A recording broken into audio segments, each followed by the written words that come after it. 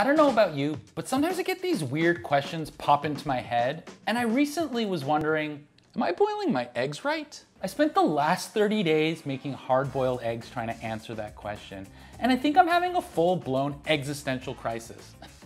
I'm sorry. You know what? No, I'm not sorry. You're gonna get these types of jokes on this channel, and if you want tips, tricks, techniques, recipes, and not just food content, but food conversation, keep that dream alive and subscribe below. Did I eat too many eggs this month? Yes. How many eggs should someone eat in one day? Probably maximum 5. What was the most eggs I ate in one day? 8. Do I regret it?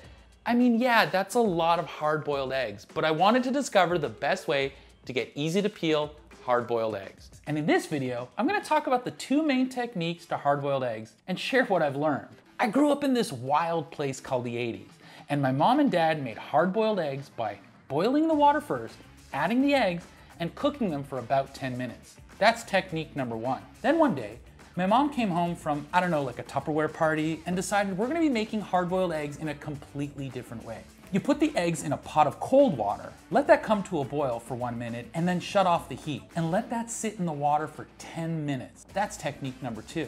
And that's how I've been making hard-boiled eggs ever since. And I've been doing it for so long, I almost forgot why, or even if there was a why. So over the last month, I tested the 2 techniques, and I thought I cracked the code. And yes, during my research, I read a lot of Food Lab and his articles, and there is no 100% foolproof method to peeling hard-boiled eggs. And he says that adding them to boiling water is the way to go. Technique number 1. And letting them sit in an ice bath for 15 minutes.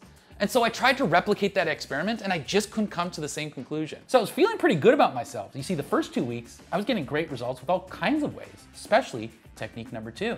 And over the next 2 weeks, I continued testing out the 2 methods and switching up the variables: ice bath, no ice bath, salted water, no salted water, adding vinegar, even steaming it. And it cracked, but it still cooked beautifully. And I even waited 24 hours to peel an egg. And after 2 weeks, I was convinced I figured out the best way, and it wasn't technique number 1. Take that, Kenji. But over the next 2 weeks, I couldn't even replicate my own results. New eggs, same techniques. And I found out that maybe Kenji was right. And I've also come to the conclusion that eggs are a bunch of I mean, there is no 100% foolproof method to peeling hard-boiled eggs. Don't tell Kenji. So let me share with you what I did discover. But before I do, I feel I'm obligated by YouTube to also address the doneness of the yolks and show that chart that everyone else does. Here's me flipping through the Food Lab. Wow, look at all the different doneness levels. But here's the thing. This can only serve as a rough guide. There are a lot of factors in your kitchen that can impact your hard-boiled eggs, including the technique, the material of the pot, your elevation, your water type, stove power, like how many BTUs the burner has. All of this might influence the cooking time. So with that being said, I'm just gonna encourage you to just try and find out what times work for you. Look, you may want a fully hard-boiled egg for egg salad, or maybe you want a jammy inside for your fancy avocado toast, or maybe you want something in between. Which brings me to the real issue. How do you get the perfect peel? And here's what I found what works practically every time, or most of the time. You boil the eggs in whatever technique you choose, and I added 1 to 2 tablespoons of plain white vinegar while it was boiling. That's it. And no, you don't taste the vinegar, but there's more. While some do suggest shocking the eggs for 15 minutes, I found that it works for 5 to 10 minutes, so you don't have to wait that long. And lastly, here's a technique I found that makes peeling a little easier, but again, not 100% foolproof. Tap the bottom of the egg and remove the part first, and then drop it into a Tupperware. And then shake it around a bit with a little bit of water, and it gently cracks the shell, and sometimes it slides right off. Of course, you could just peel it under running tap water, but I try not to waste water. Here are some pros and cons for the 2 techniques. For technique number 1, the pro is that you get a consistent heat of 100 degrees, 212 Fahrenheit, which means you have better control of the doneness. You get a more consistent result for fully cooked yolks in your hard-boiled eggs. And over the 30 days, I did find that technique number 1 offered eggs that were a bit easier to peel, depending on the eggs. Cons: you're more likely to overcook your eggs if you leave them in for an extra minute because the water's boiling, and people were generally afraid of the eggs cracking. It only happened to me once, but anecdotally, that was the main reason people chose to do technique number 2.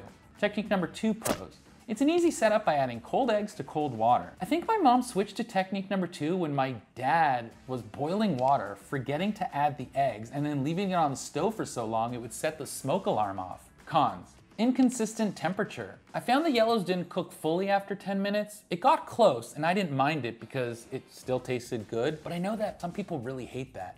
And if you're going for something less than fully cooked, it might take some real time to figure out. This started out with me questioning if I was boiling my eggs right. But to be honest, if I can end on anything, this is really about exercising critical thinking skills on everything, not just eggs.